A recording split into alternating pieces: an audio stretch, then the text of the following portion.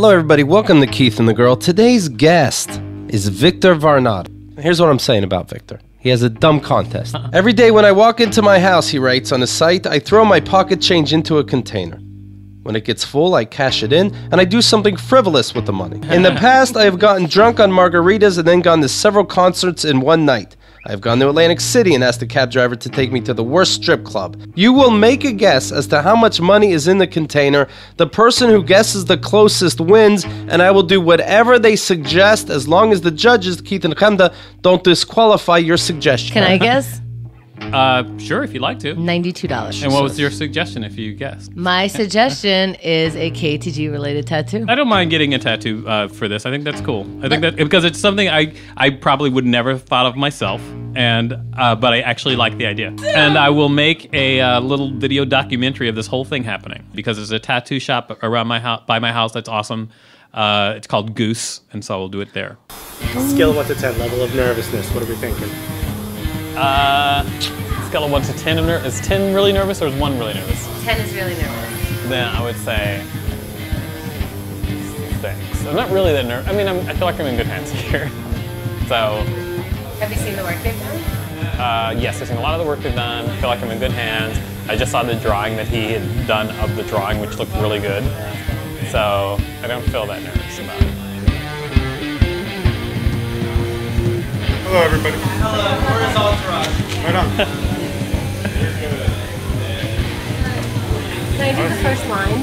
No, what are you getting out here? It's like one line. Oh, hell no. I could do the first line. No. To tattoo it? Yeah. I think it's only fitting. Right? Can I do like the first, like half a We line? could put a nice little thing outside. Step back. Right, I'm not asking for the last line, but Would it be fun if all your friends did a little part, Victor? No. come on, let me do the first line. Yeah, will you guys call my friends and see if they can come out?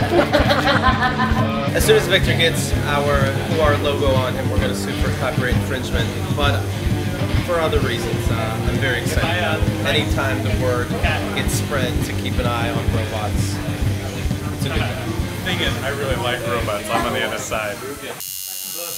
I thought it was going to be so much worse so far. I was bracing for a lot crazier, and it's not as bad as I thought it was going to be.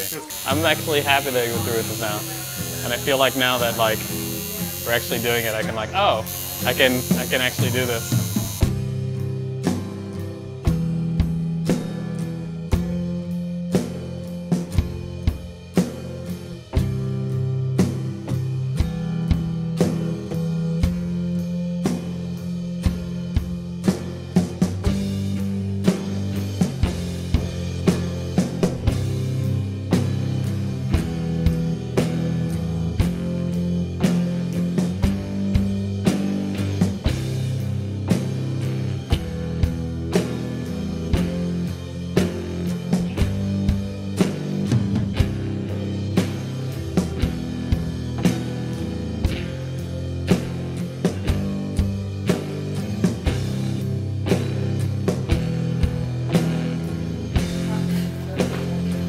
That's sweet.